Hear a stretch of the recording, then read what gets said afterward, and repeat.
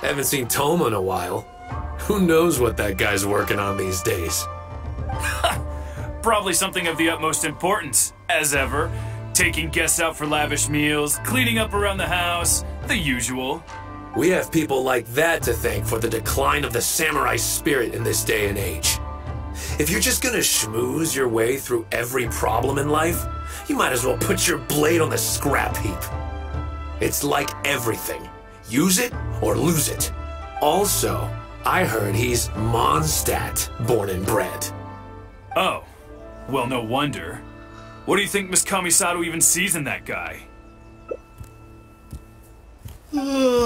Sorry, haven't slept too well the last couple of days, on account of all this rain we've been having. Wait, what are you all doing here? Has something happened? We were just having a little chat on our break. It's time we were going. There's still lots to do. We're busy people, Thoma. You do well to grow a sense of urgency, too. Well, thank you, gentlemen. I'll think about that when my vacation's over. Sorry I'm a little late. Something came up. Yep, I sure did. No big deal, though. People like to criticize those who don't fit in. It's the same everywhere. If a little private gossiping helps them let off some steam, well, good for them. It does no harm to the Kamisato clan. Wouldn't you agree? Exactly. Or live and let live, as they say.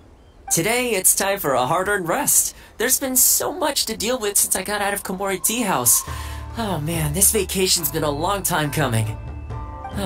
There's too much going on here. Let's find somewhere more peaceful to discuss the plan for the day.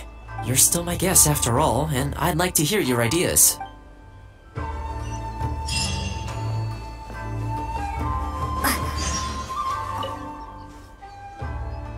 I keep thinking, since I'm the host here, we ought to do something you'll enjoy. But despite that, I still haven't got a clear plan on where to take you. So, what do you usually prefer? Indoor or outdoor activity?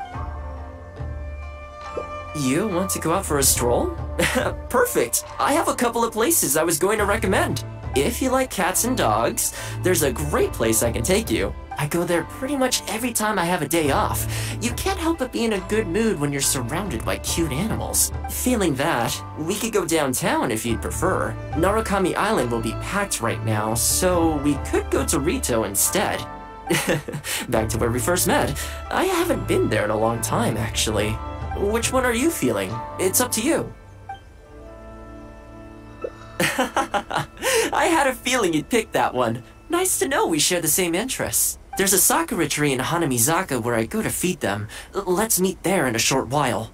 I need to grab a few things, though. Can't go there empty-handed.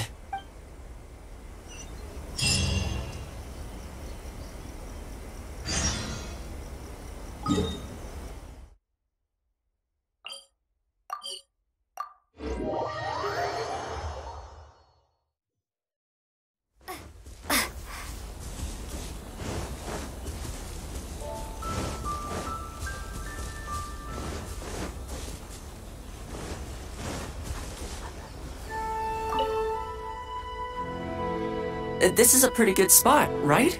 There are tons of stray cats and dogs here at the outskirts. Every time I come to Komori Tea House, I bring some food for them. It just sort of became a tradition over time. At first, it was a bit of a chore, but the more time I spent with them, the more I came to enjoy it. You think so? Well, feed them enough times and I'm sure you'll win their affection too. Not only that, you'll also start to feel that they're your responsibility. Whenever you have any free time, you'll find yourself desperate to come and visit them.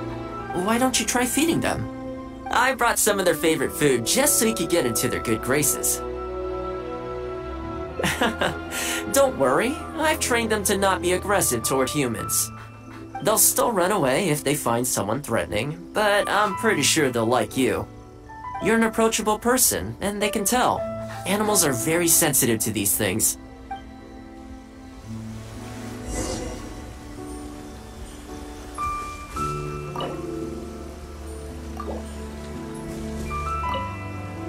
Just place some food here, and they'll come running.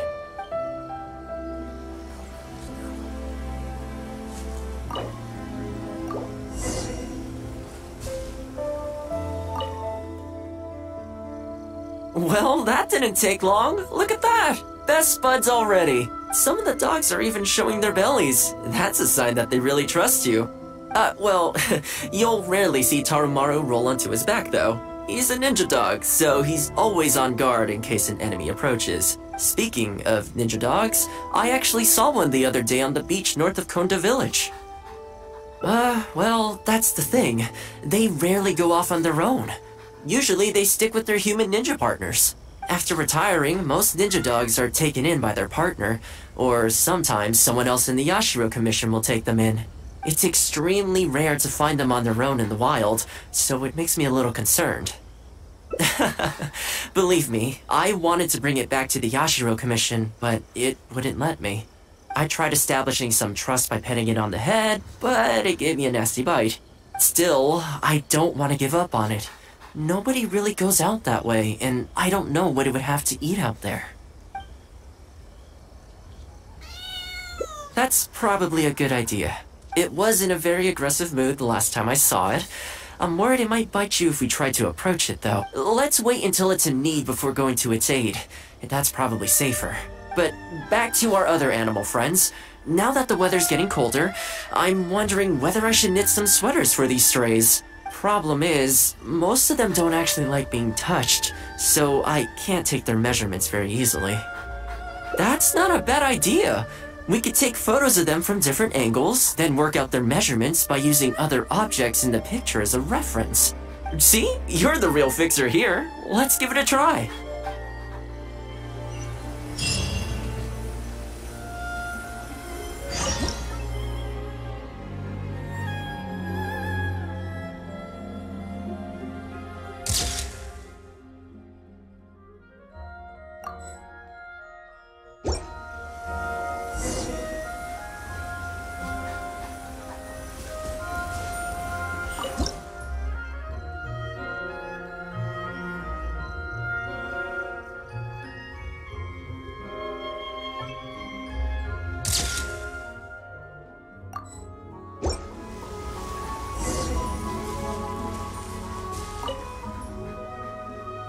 Well, I think we've got enough photos now.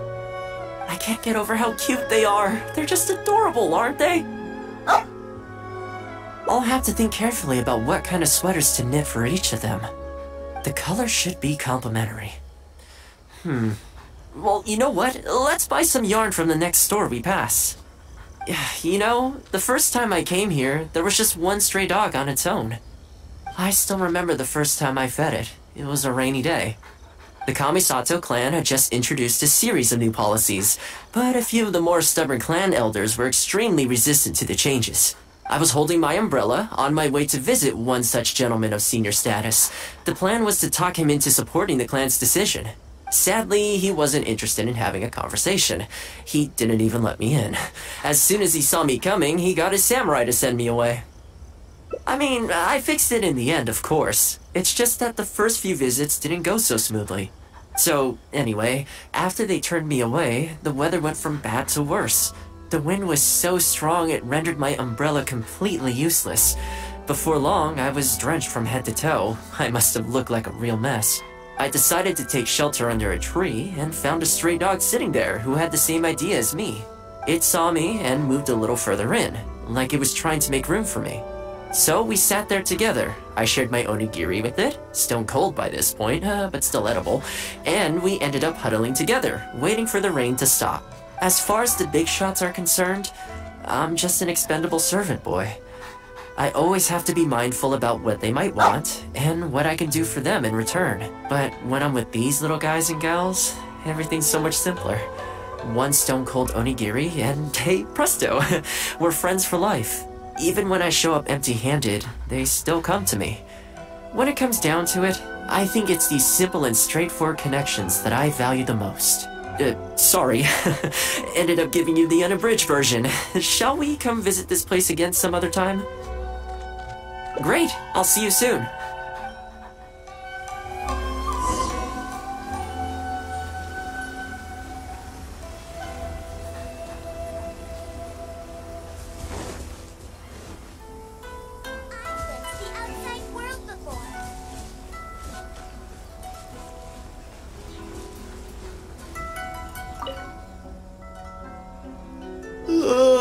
So sleepy. I had some things I needed to do, so I ended up burning the midnight oil to get those sweaters knitted. I wonder if they'll actually suit them, though. Let's start by testing them out on the friendlier ones. This one's for Petal. Oh, and this one's for Darko. And this one's for Goldilocks.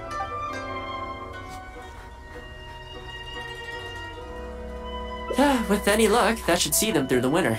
Then, come the spring, a new year will begin, and they'll be free to roam the wilds once again. You know, if you take one day at a time and be kind to the world, good things will come your way eventually. That might sound a bit naive, but I really do believe it. At least, it seems to have worked for me, you know?